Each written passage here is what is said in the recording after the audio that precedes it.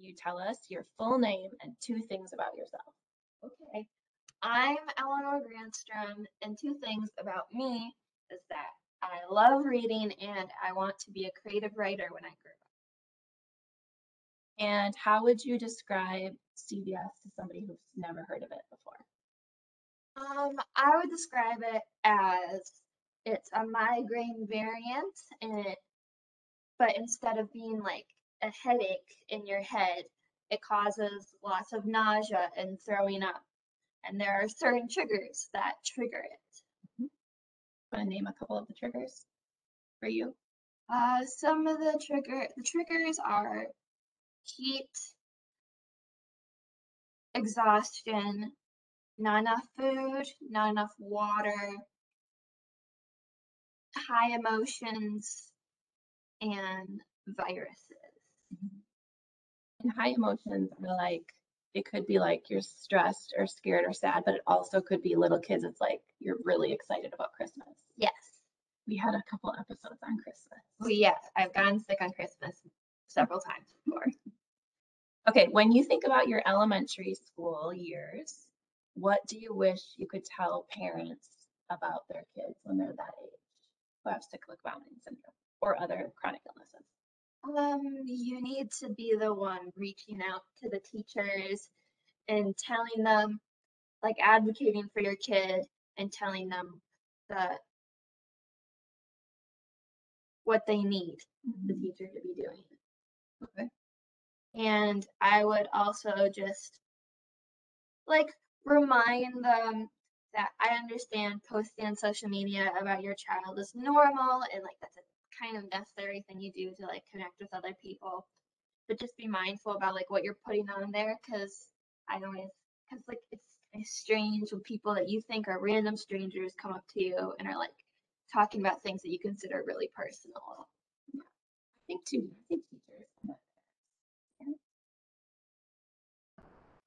What you would tell parents. Yeah, that was hard for me to learn, wasn't it? That I have to be careful about what I post because random people would come up and ask you how you're feeling if you barely knew them. What else? The last thing I kind of would talk about is like the social aspect of missing a ton of school.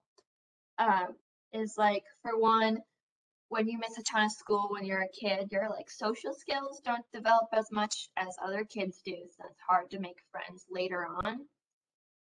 When you're feeling like when you're start trying to go back and get better and stuff. And then when you're in that phase where you're not going to or you're barely ever going to school, it feels like super lonely without having like friends, and kids don't think to like reach out or whatever. So then you feel like no one cares. And when you miss lots of school, it kind of like it hurts your friendships with other kids because you're missing out. So what would you say about going to school? I would encourage you to try to encourage your kids to go to school even with mild symptoms, if they have mild symptoms. Because then they're having fun and making new friends and trying to like forget about it. Yeah. But if they're having super bad symptoms and they can't go to school, try to like invite their friends over to watch like a movie or something, or try to connect with kids out in other ways. Okay. What would you like to tell other kids who have CVS or other chronic illnesses? Like, what advice would you give to other kids with CVS? I would remind them like being able to go to school, do chores, do extracurriculars like sports, that doesn't make you a good person. So not being able to do those things, not going to school, not doing sports doesn't make you it doesn't decrease your worth as a person. Mm-hmm. And then kind of similar to that, I would share a way I've come up with thinking about my chronic illness is like thinking of my body as a roommate I need to get along with. It has good and bad sides. Like I'm alive, that's pretty neat, that's pretty cool. But also, I throw up a lot and I'm much more tired than other kids, but I need to get along with my body because I'm stuck with it. So I need to learn how to like be friends with it, kind of. What about coping strategies?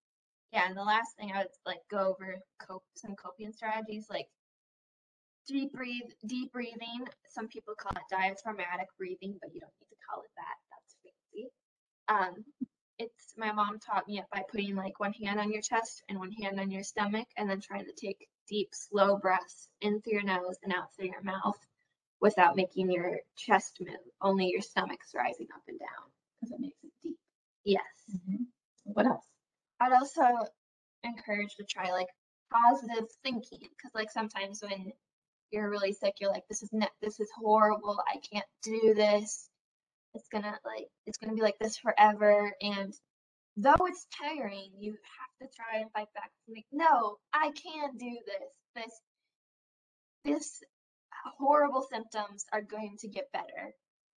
And think of like happy memories and things you're looking forward to. Try to make yourself remind yourself that there's good parts. And I would also recommend like distractions. And they can be things like reading or watching a show, or they could also be more things like doing a puzzle, and that could be like an actual puzzle or like Sudoku or crosswords or something, something that involves the brain. Or you can do sensory things like I have heavy weighted blanket I like, good things that smell really good, or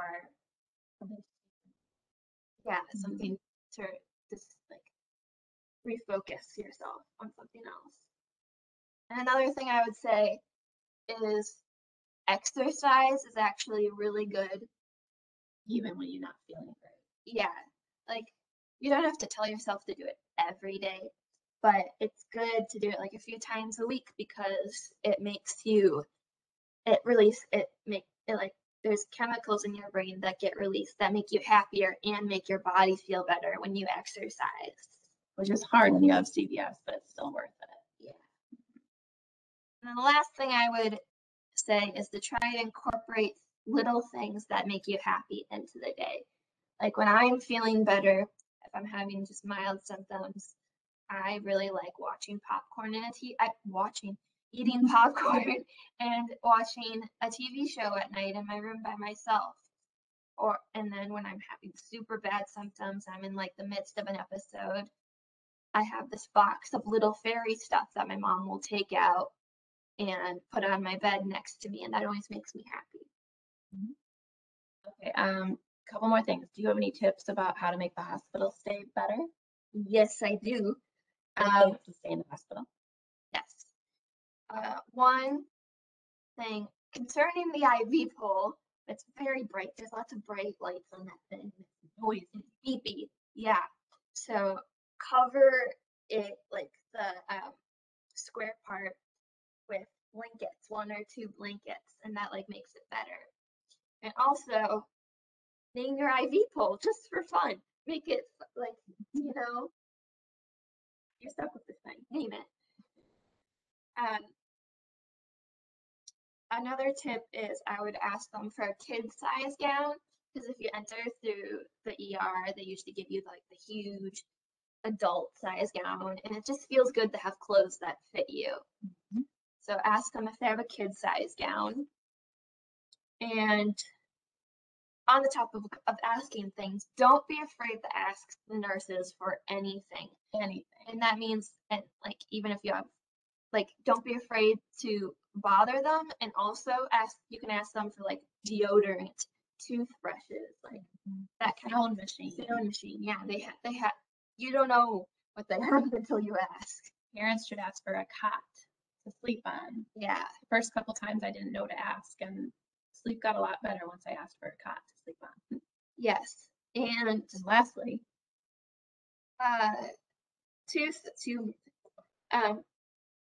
find a good show or YouTube series to watch, to binge watch while you're in the hospital. That's a really good distraction, specifically for hospitals. And lastly, try not to be afraid to go home. Like, it's always really scary going home because all the doctors at the hospital and you feel safe there. But you can always come back. If it gets bad again, you can come back. You'll be okay at home too. And last question is, like the very last thing that you've done in the last year is we went to this pain rehab program. Can you explain why that was so good for you? It wasn't perfect. It wasn't perfect, but the biggest thing that I think it did was this giant mental and physical reset that happened. And I don't entirely understand how it happened really either, but like I was forced to get up and do these activities all day long. And afterwards, after the pain rehab, my CVS felt like it was better. It wasn't as bad as it had been. It had been like reset to what it was in like first grade. It's more in control. It was more yeah. And that's where you learned a lot about exercising and socializing, even if you don't feel well, and modifying things. You can still do them, but maybe just do them less, which changed a lot. Yeah. Yeah. And that also helped me like believe that I could make friends again and be active again. Yes. Now we're focused on who you are and less about your disorder, your disease.